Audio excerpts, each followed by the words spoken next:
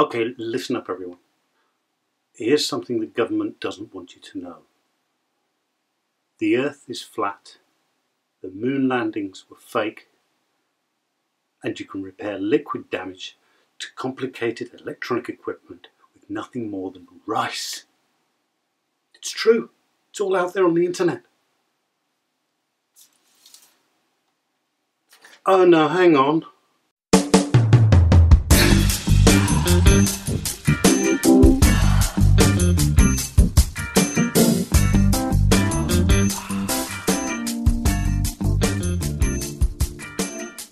So here's the motherboard from a 2014 MacBook Air. It's the 820-3435 logic board. And what you're, let me start the capture on the microscope here. What you're looking at here is a damage caused by some idiot pouring an entire pint of water into the laptop while it was plugged into the charger and obviously had the battery connected. Charger was removed immediately, but unfortunately, as you probably know with MacBooks or any Macintosh laptop, you can't remove the battery very easily. So in 10 minutes, this is how much damage was done. It's the only damage I've found so far, and this is the current sensing on the computing high side. The missing terminal. I'm going to grab our pointy thing here and point it out to you. The missing terminal here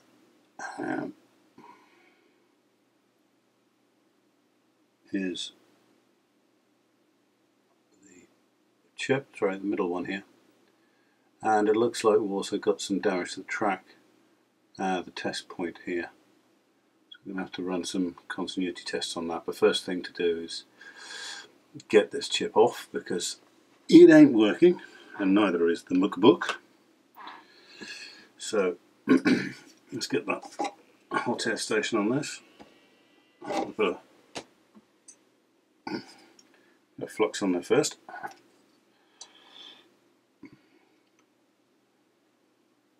The right chip.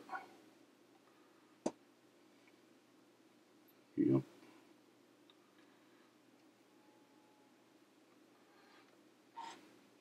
Little tiny blob of flux there.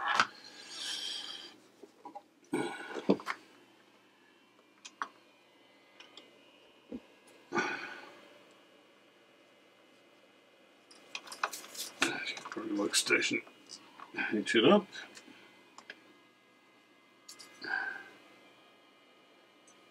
And get this off the board without flipping anything else off the board. I'm probably going to bleach out the microscope here because I'm going to have to look through my magnifier because I can't work on the screen microscope. I don't have a trinocular bench microscope, so I have to rely on my trusty magnifying lens.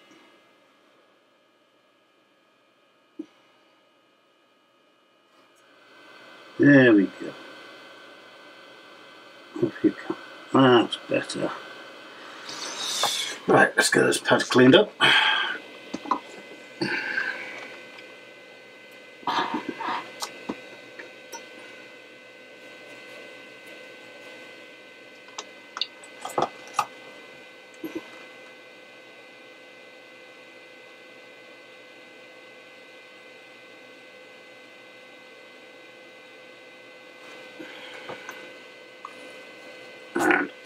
Let's have a look what we've got on the scope. Okay, pad's not looking too bad. Let's turn that light off a second. Turn up the light on the scope, on the microscope. A little bit. Yeah, that pad doesn't look good. Let's check for continuity on that.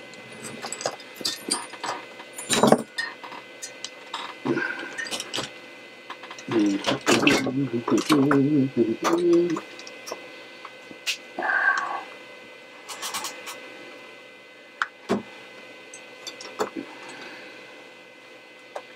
probes are going to be too big, I think.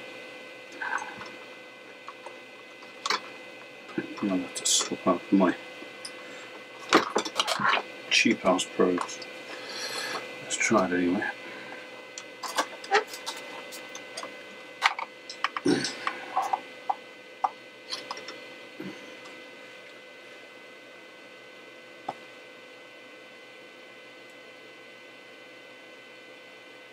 No, that's fine. Zero continuity there.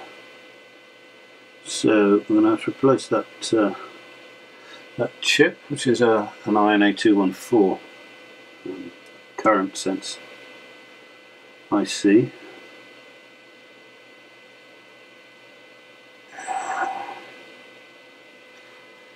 So mine's pin 5. Let's get a new INA214.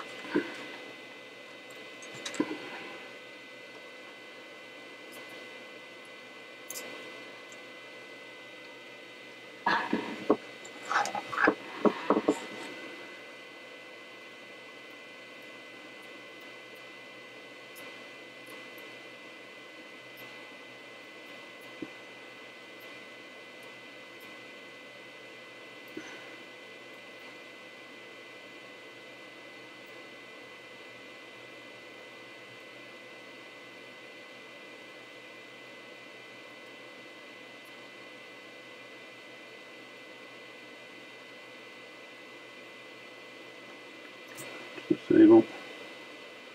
Let's have a look at you.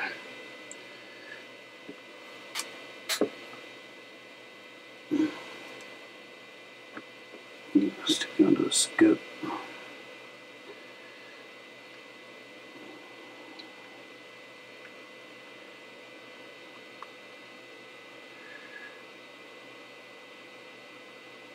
Where have you gone?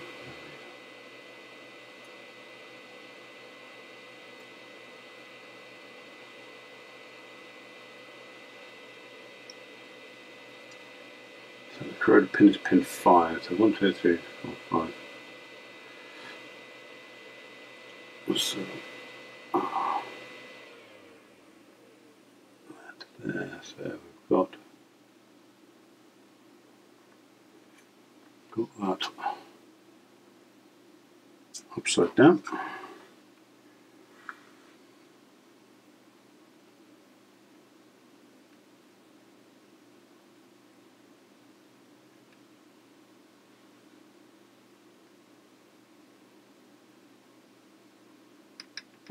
Clean the flux off these tweezers.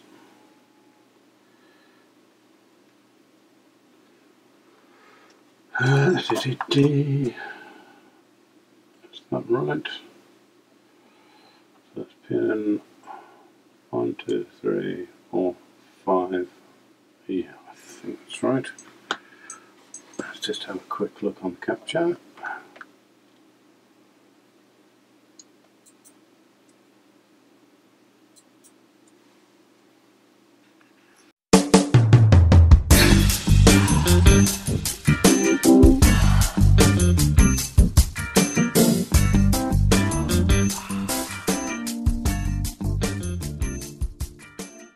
Okay, so that didn't work. So what I've done is I've traced that pin to where it appears elsewhere on the board, and I've run a wire, little jumper, all the way down here, all the way down here, and across to here. So hopefully that's it finished, unless I can come across any more nasty surprises. So now for the moment of truth. Let's plug it in.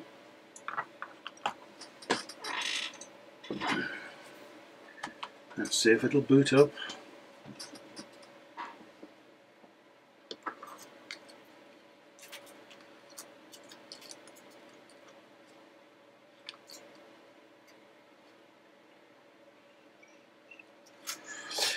Putting it the right way up helps. Okay, let's plug in our MagSafe.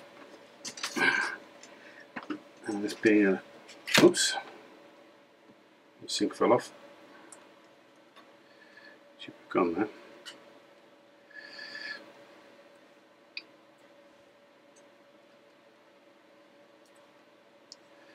Okay, plug in the MagSafe. Green light, excellent. Fan spins. Fan stops.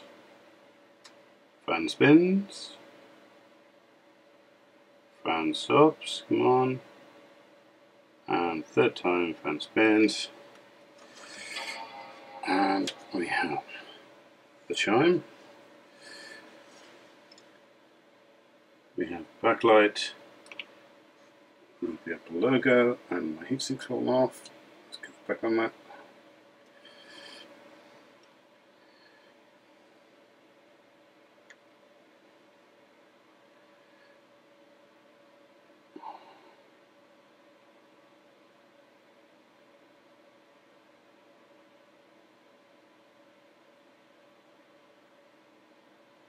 And reboot into the operating system. We have a pointer. And apparently it's New Year's Day today. Isn't that nice? It's not, but never mind. Right. Time to get this through cleaning and screw it all back together. And see if we can sort out the liquid damage to the display. But that'll be for another video. Thanks for watching.